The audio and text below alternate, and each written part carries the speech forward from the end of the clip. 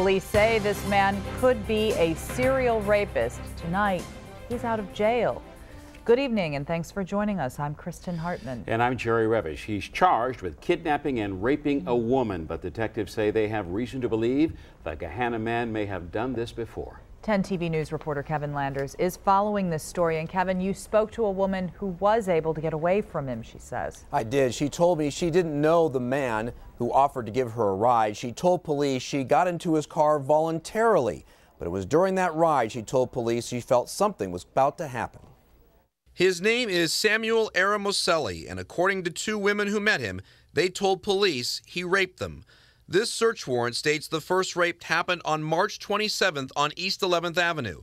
The woman told police an unknown man approached her, displayed a gun, and forced her to have sex.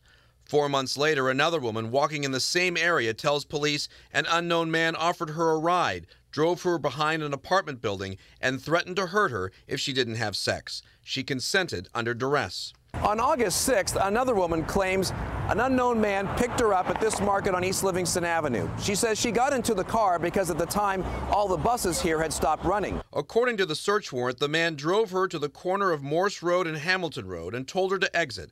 The woman remembered the license plate and called police, and within 2 hours, Gahanna police pulled over the suspect's car.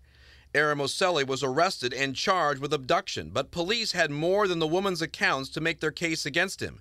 Police say DNA evidence linked Aramoselli to 2 of his alleged victims, and police say surveillance video taken from the Speedway in July on South High Street shows Aramoselli with one of his alleged victims. On September 9th, SWAT officers arrested Aramoselli and charged him with rape and kidnapping. Now, Aramoselli posted a $20,000 bond and was ordered to stay away from his victims. Reporting live in the newsroom, Kevin Landers, 10 TV News.